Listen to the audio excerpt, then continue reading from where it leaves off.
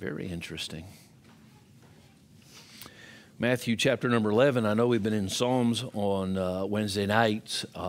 We just finished up chapter number 26 or 25 last week, and I was planning on jumping into chapter number 26. The Lord changed my direction today, and we're going to be looking at Matthew chapter number 11, if you would please. Matthew chapter number 11.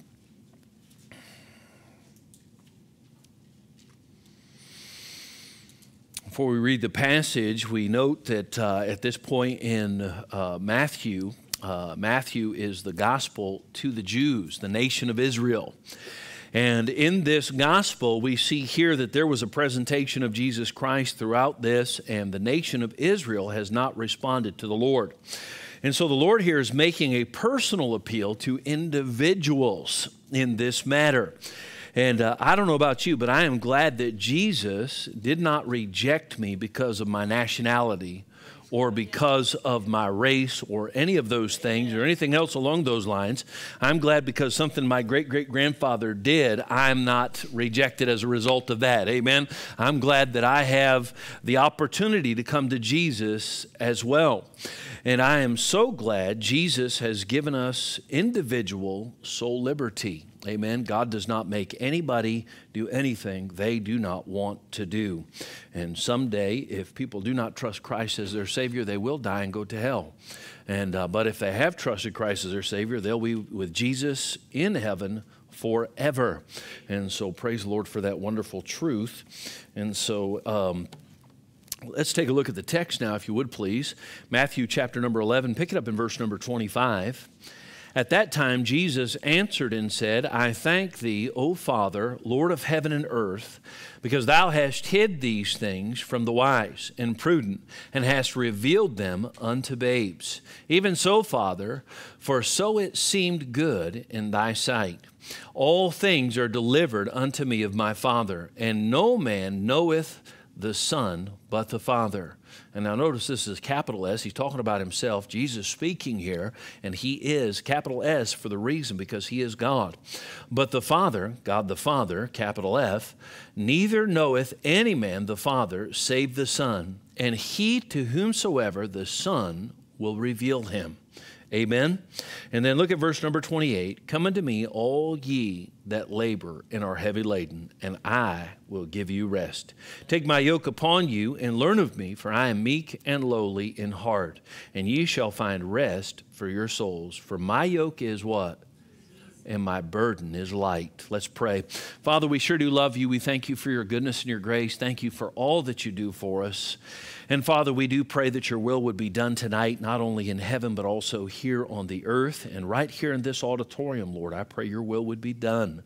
And Father, we thank you so much for your goodness and your grace. Thank you for the wonderful gift of your only begotten Son, the Lord Jesus Christ. Thank you for sending him to die in our place, Lord, so that we can have eternal life. Thank you for that wonderful gift that has been so freely offered to us. And Father, I do pray now that you'd help us to truly appreciate it, help us to love you like we ought to. And I pray, Father, once again, if there is one here tonight that is not truly born again, I do pray that they would come to know you as their Savior. And Father, I pray now that you'd work and move in our hearts and lives, God, direct me as I preach your word. And Father, I pray, dear God, that you would teach us to be able to rest in the labor. We love you, we praise you, we thank you for all that you've done for us. In Jesus' precious holy name we pray, the power of his blood we plead. Amen.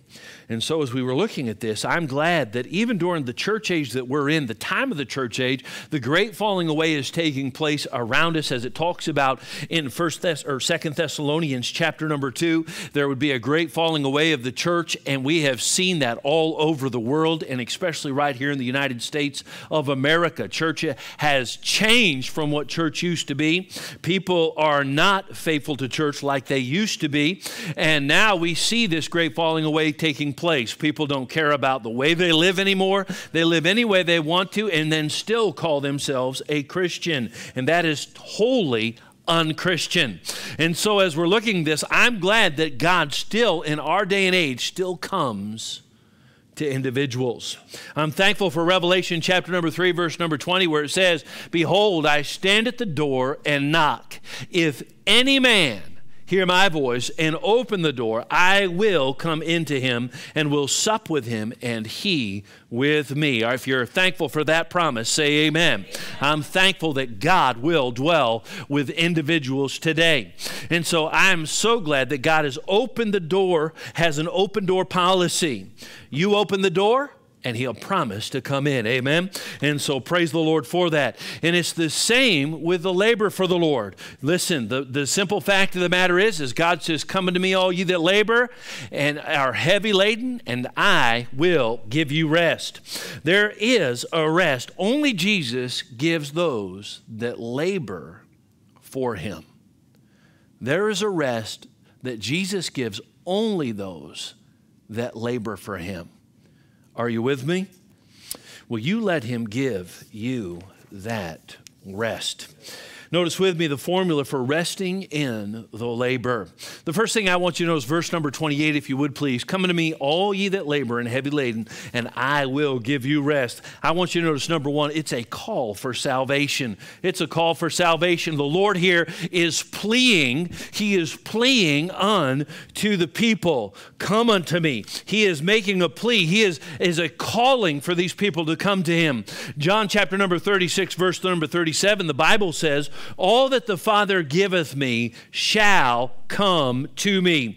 And him that cometh to me, I will in no wise cast out. The Bible clearly says that God the Father draws people to him. And it is no mistake that you're here tonight. It is no mistake that you're here at the Solid Rock Baptist Church under the sound of my voice as I preach this message. God does all things well. And as we look and see in this passage, we see here that God the Father, all that God the Father gives to the Son, he will in no wise cast out. When people come to the Lord Jesus Christ for salvation, they get salvation, amen. It's not a, well, I don't think so. When you ask God to save you, you get saved, amen? And that's a wonderful truth that we see in the Bible. John chapter number 7, verse number 37, in the last day, that great day of the feast, Jesus stood and cried, saying, if any man thirst, let him come unto me and drink. Let him come unto me and drink. And you know what? Back in 2006, January 11, 2006,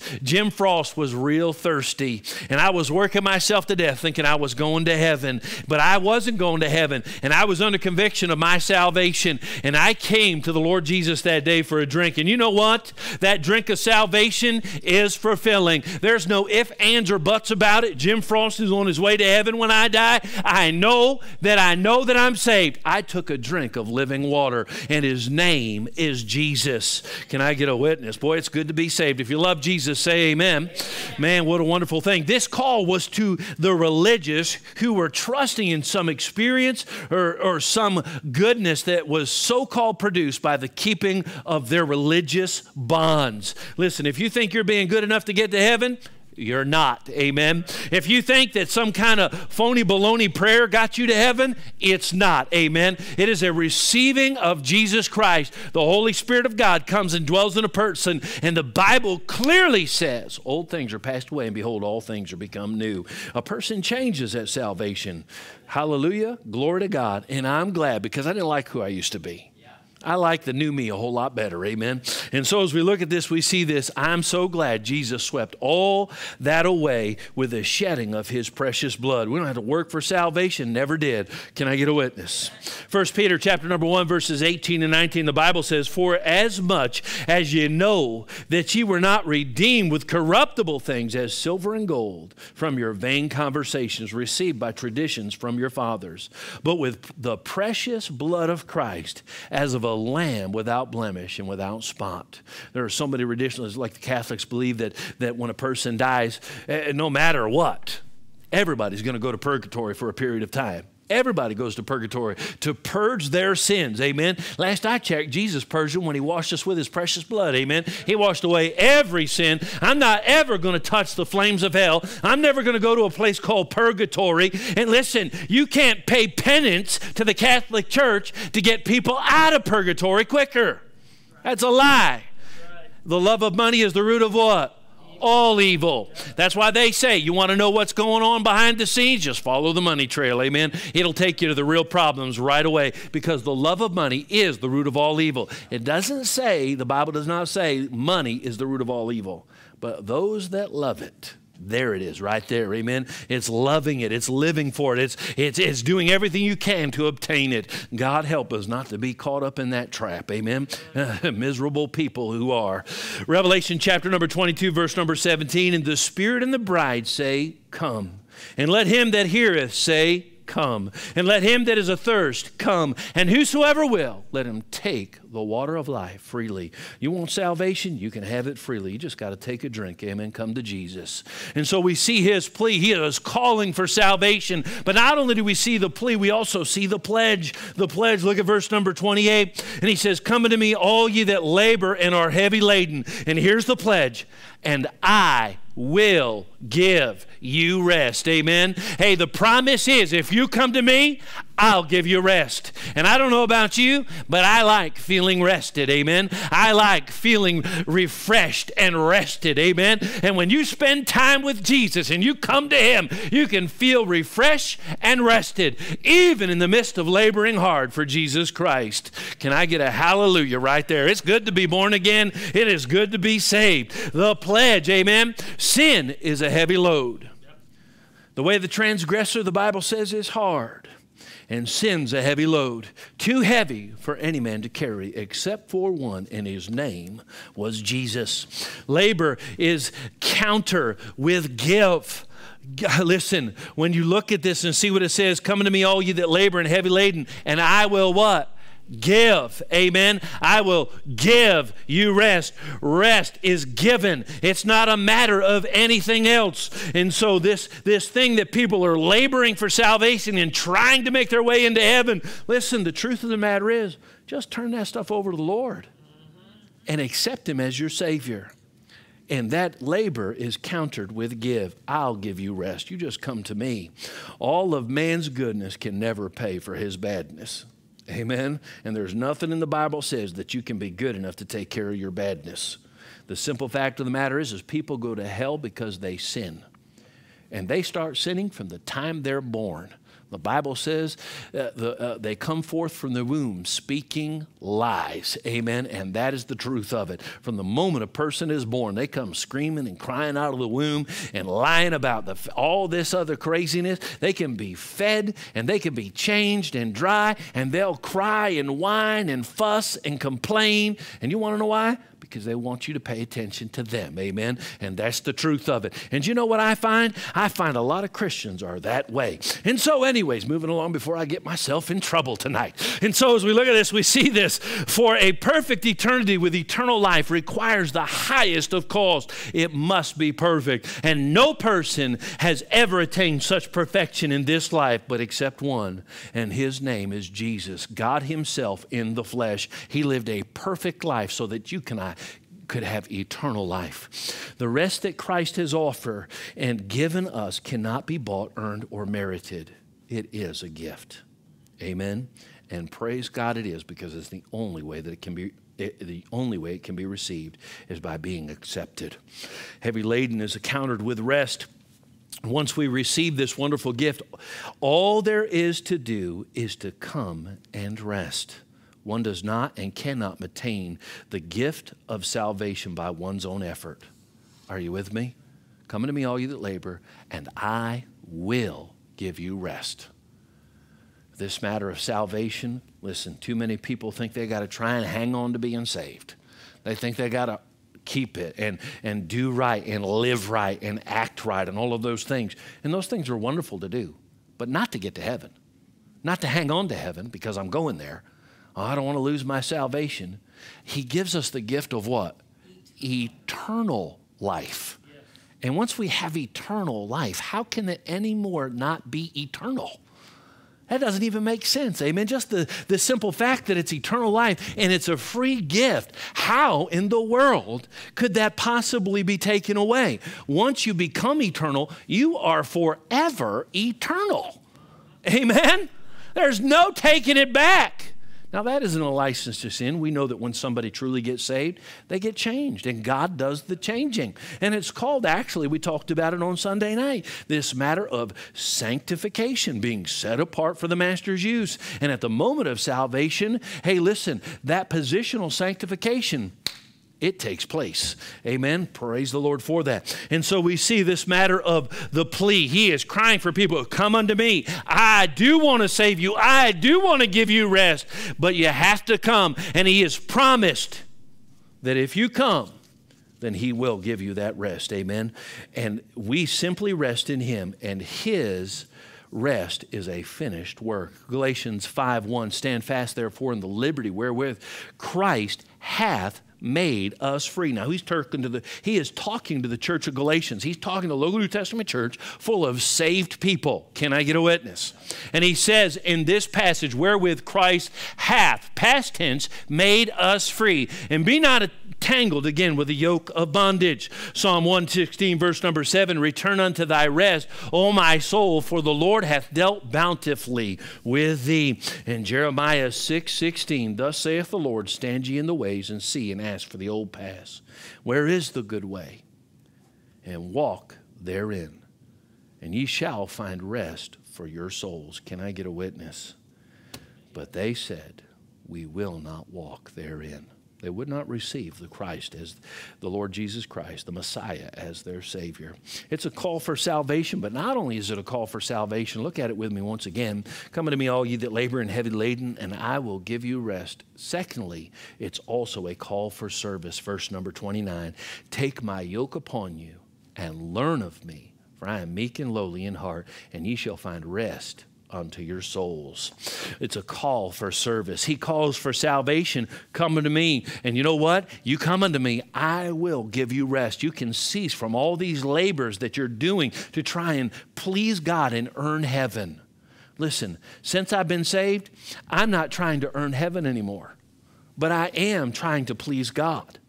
And the reason I'm trying to please God is because he gave me something that I could not earn. Something that is eternal and wonderful. It's just like this. Me and Mrs. Frost, we are very, very, very, very, very married, and we are very, very, very, very much in love. Amen. Hallelujah. Glory to God. And because I love her and she loves me, guess what we do? We do things to please each other. Amen. I want to please her. I live a certain way. I act a certain way. I wear a ring to let everybody in the world know if I don't leave it on the bathroom stand in the morning by mistake. And then, boy, do I ever hear about it afterwards. Anyways, and listen, and I wear that ring so everybody knows, hey, he's bought. Amen. He is not, listen, he is not on the market. Amen. Already bought and paid for. I am taken. Amen. And the Bible says that Jesus bought us with the precious, precious blood that he shed on an old rugged cross. Amen. And the Bible says we've been bought with a price, and the price was the blood of Jesus Christ. Listen, I'm not on the market anymore. Amen. And the simple fact of the matter is I belong to Jesus, and he is amazing. And you know what? My Father is amazing. And you know what? Just like a little boy, when he looks up to his dad, he wants to do things to please his daddy. Amen. And as a saved man, I want to please my daddy. Amen. I want to please my God and my Savior who's done so much for me. Man, I'm telling you what, talk about a changed life. I was something before I was saved, and I'm glad I'm not that something anymore. I'm something brand new. Praise the Lord. God is good. It's good to be saved. We see here, we see a call for service. We see the appeal. Verse number 29, look at it. Take my yoke upon you and learn of me. He says this appeal that we have a decision to make. And he says, take. You know what that means? He's not going to make you take it. He's not going to come by with this big yoke in his hand and say, catch. Nope. You got to come over to him and take it. Amen. He said, take my yoke upon you. And you know what a yoke is? It's where they put two oxen in a yoke, and they have these oxen plow with that yoke to do the work. Amen. The two of them are hooked up to that thing, and the two of them are pulling the plow. And it's the same thing that Jesus is talking about. He's talking about getting in a yoke with Jesus. And you know what? If we're in a yoke with Jesus, I'm promising right now, as you live for him and walk in the Spirit and all of those kind of things, It ain't no work at all, amen. It's just like, wow, look at this. This is so easy. Look what I'm able to do, because our God is awesome. A call for service, the appeal. We see here there's an appeal. He says, take it, please. He offers the yoke, but does not ever force anyone to take it. Turn over to Matthew chapter number 7 with me. Matthew chapter number 7 in your Bibles. Matthew chapter number 7. You know what? The day I decided to get in the yoke with Jesus was one of the best days of my life. The day I got saved obviously was the best day of my life. But when I actually decided, you know what, I'm going to serve God with my life. That doesn't mean you got to be a preacher or a missionary or any of those kind of things. Everybody has the opportunity to serve God with their life. Everybody does. And it is the greatest life I've ever had. Listen, all that stuff I did before I got saved, chasing bucks and chasing this and chasing that and chasing all of these different things, all that did was make me even more miserable. The simple fact of the matter is serving Jesus is the greatest of all. And man, I'm telling you, Matthew chapter number 7, if you're there, say amen. Look what it says in verse number 24. Therefore, whosoever heareth these sayings of mine and doeth them. These are the people that hear what Jesus has to say and actually does what he says. Are you with me? Yeah. I will liken him unto a wise man, which built his house upon a what? Rock. And the rain descended, and the floods came, and the winds blew and beat upon that house, and it fell not, for it was founded upon a what? Rock. In other words, all the storms of life can come when a child of God decides to build his life on Jesus. Jesus is that rock, amen. That's why we named this church Solid Rock Baptist Church. That is Solid Jesus Baptist Church, amen. That's basically what it's saying, amen. And we build our lives upon a rock. A wise man builds his life upon a rock. And so when we look and we see this, it says that it was founded upon a rock, and it fell not. No matter what comes or goes, it is established. Verse number 26, and everyone that heareth these sayings of mine and doeth them not shall be likened unto a foolish man, which built his house upon the what? I'm here to tell you something right now. When a storm comes and it rains like crazy, what happens to sand? It gets washed away. It is not a good foundation whatsoever. And the rain descended, and the floods came, and the winds blew and beat upon that house. And it fell, and great was the fall of it. And it came to pass, when Jesus had ended these things, the people were astonished at his doctrine. For he taught them as one having what? Authority, and not as the scribes. He wasn't an ear tickler, amen. And you know what? I want to be like Jesus, and I'm not here to tickle your ears. Hallelujah. If it needs to be said, I will say it.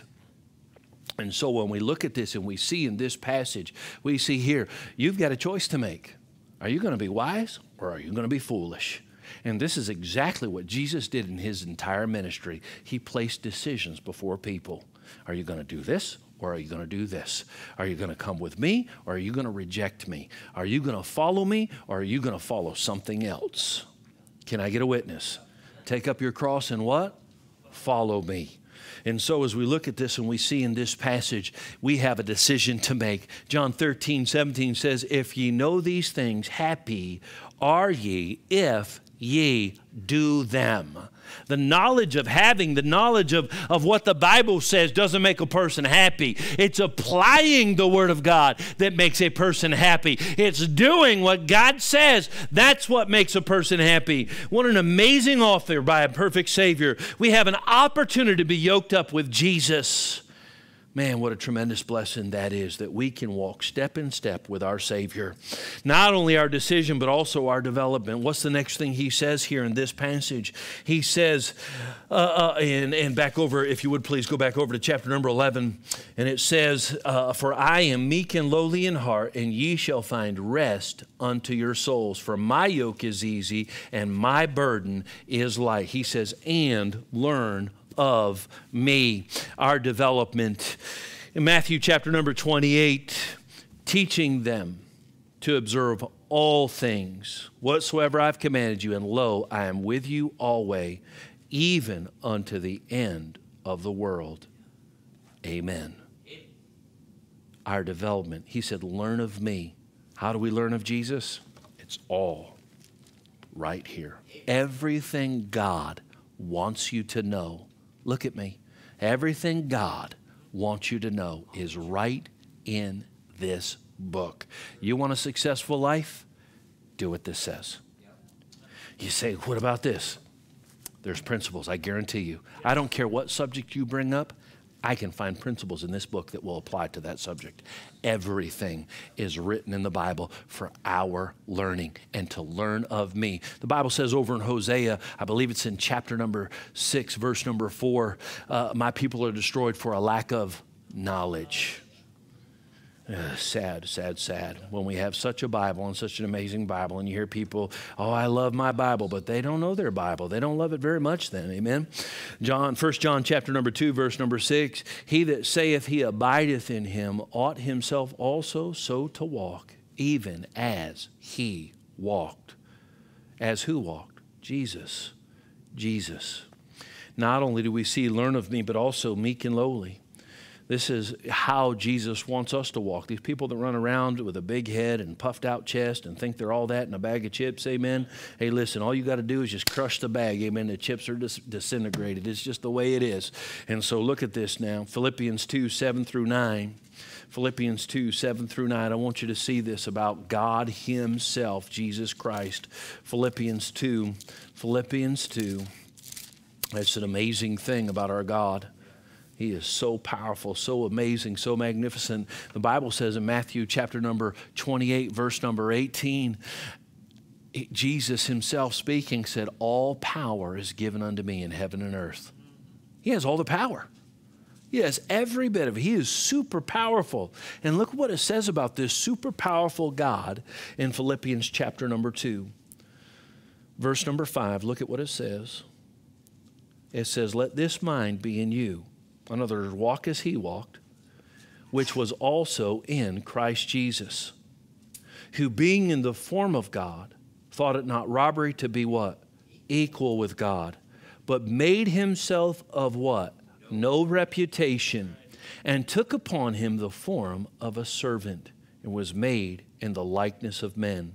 And being found in fashion as a man, he what? Humbled himself. And became obedient unto death, even the death of the cross.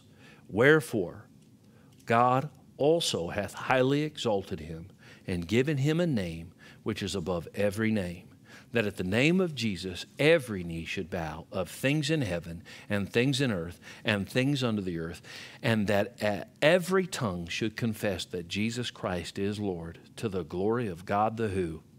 Father, amen. And so we see this Jesus, God himself in man's form, and he did it so that he could pay the sin debt that man themselves cannot pay. He became a man so that man might come to be with him. Are you with me? To save them from that awful place. And all they have to do is accept Jesus Christ as their Savior. And he said, learn of me and be meek and lowly. You want power in life? Be meek and lowly like Jesus was. Go over to James chapter number 4 with me, if you would please. James chapter number 4. He is asking us to be like him. It's right after the book of Hebrews. Hebrews, James.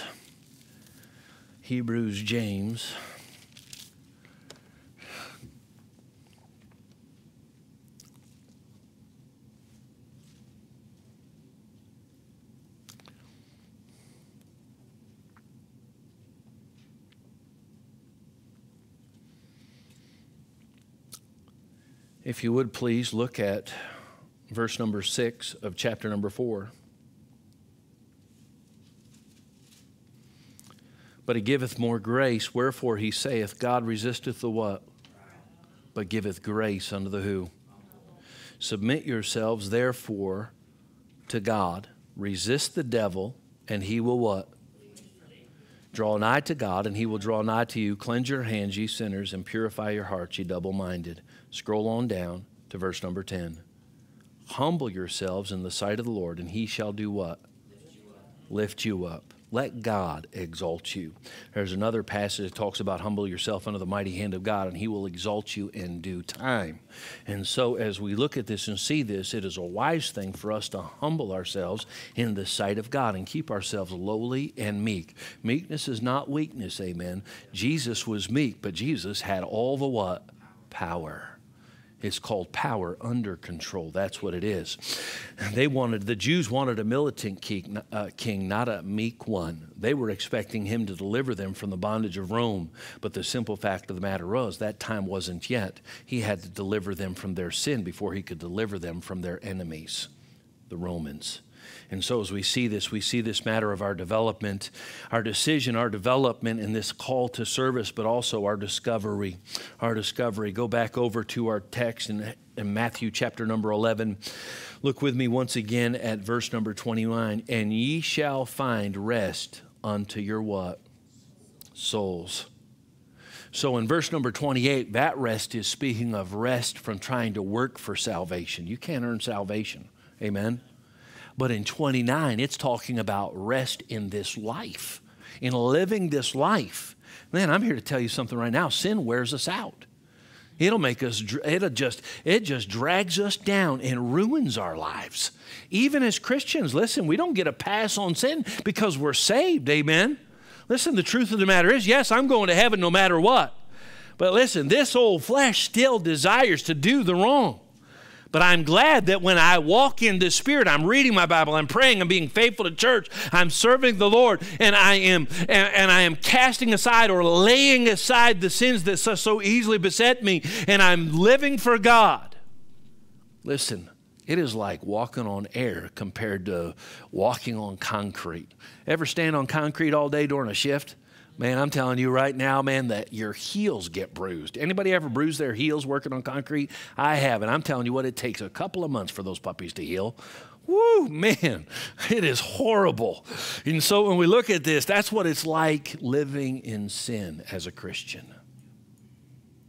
It's horrible, and it's hard, and it's difficult, and nothing ever seems easy. And the truth is it's because we're not walking with him. We're out of the yoke. Are you with me? And so our discovery, it says, and ye shall what? Find rest unto your souls. You'll find it. It's a discovery. The rest is the secret of true service for God. If you find yourself struggling in service and always like, man, I got to get that done. Man, I got another Sunday coming up. Man, I got another Wednesday coming up. I got to get to church. Man, and it's not a delight, but it's a burden.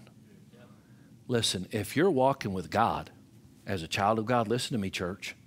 You're walking with God as a child of God. I can rip and snort about every sin under the sun, and you'll be sitting there because you're right with God. And you know what you'll be like? Amen, preacher! Come on! Amen? That's what it'll be. But if you come here and it feels like you're getting beat up every service, that is not the preacher's fault. It's not. And you got a preacher that I pick a book and it's like Psalms. I've been preaching through Psalms for how long now? I just got done with the book of Acts. We're into the book of Hebrews on Sunday morning. I was working on the book of Ezekiel, which we were going back to here, I don't know, someday. And Sunday nights we've been talking about other things. And so listen, it's verse by verse. If you're getting beat up every time you come to church, it's not the preacher doing it.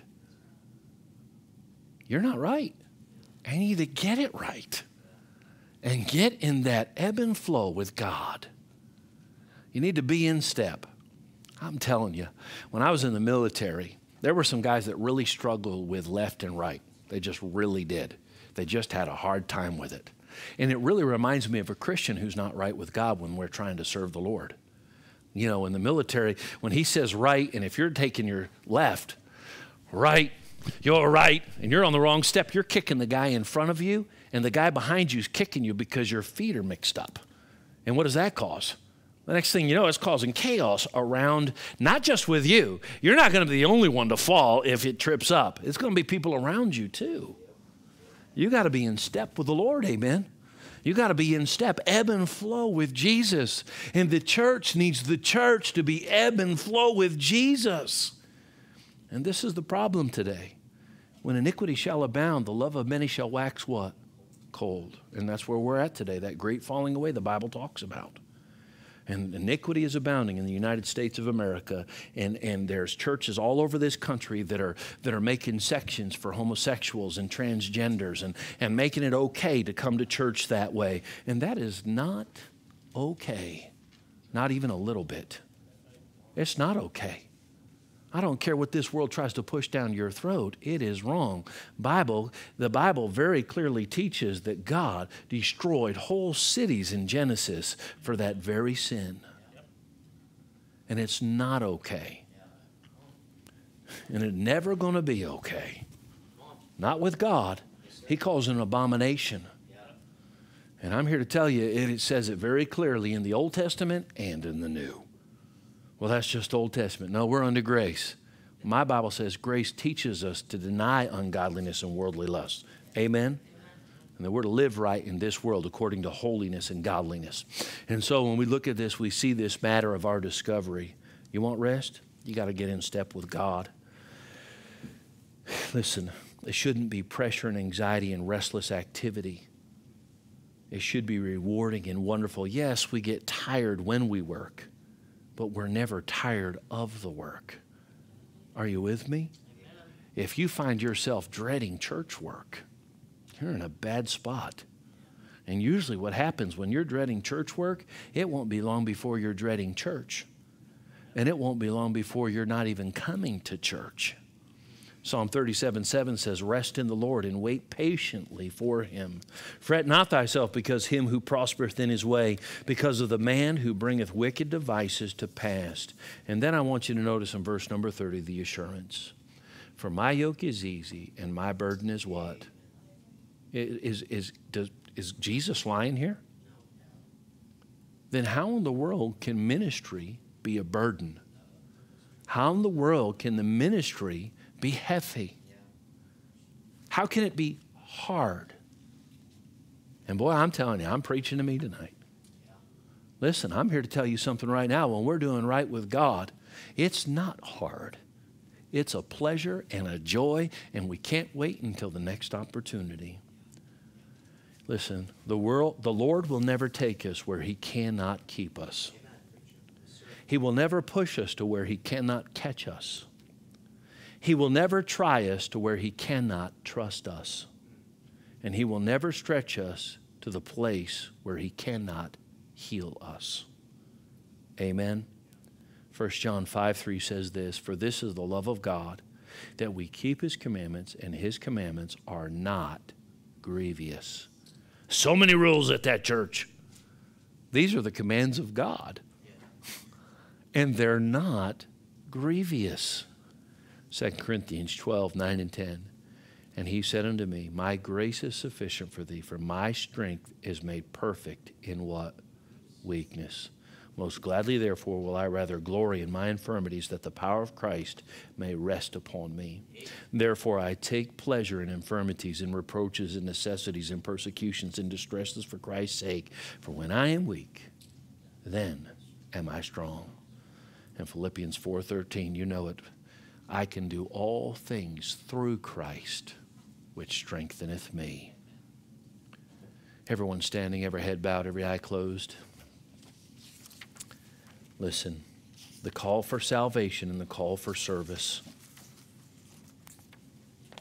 Every head bowed, every eye closed, no one looking around. If you know 100% for sure you're going to heaven when you die, you are saved. You know that for a fact. You know that you're born again. The Spirit itself beareth witness with our spirit that we're the children of God. If you know you're saved, would you slip your hand up? You know you're born again. God sees those hands. You can put them down.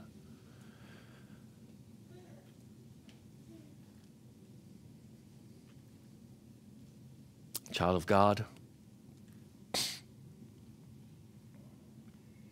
are you in the yoke? Are you in step? Are you in step with the Lord? Has church and ministry become a burden? Has it become hard? The Bible says it's easy and it's light. Listen, coming to church ought not be a struggle. It ought not be viewed as you're doing God a favor. God's doing you a favor by having a local New Testament church that preaches the Word of God and sings the songs of Zion. Listen, come unto me, all ye that labor and heavy laden, I will give you rest. Not saved in here tonight? Do not know 100% for sure you're going to heaven when you die? You can get that tonight. Yes. If you're in here today and you know you're saved, maybe you've never been baptized after salvation and you need to get baptized. Listen, maybe the Bible's very clear about it that we're to be baptized right after salvation. It's not before. The baptism is not salvation. Baptism is a picture of salvation. It's an outward identification to people to say that you've been saved. That's what it is. It's an obedience to Jesus Christ. Baptism doesn't save anybody. And so when we look at this, if you're not 100% for sure you're saved, you can get saved tonight. And if you are saved in here, maybe there's something God wants you to do. Maybe you've not been faithful. Maybe you've not been, and I say, I'm not just talking about, listen, some of you're faithful to church every service. But the simple fact of the matter is maybe you're struggling, and it's a battle to get to church, and it's a fight to get to church. Well, let me ask you, when did you step off the easy way? When did it become hard? Examine this thing and ask God to show you. When did that take place in your life to where everything in ministry just seems like it's pulling teeth to get it done?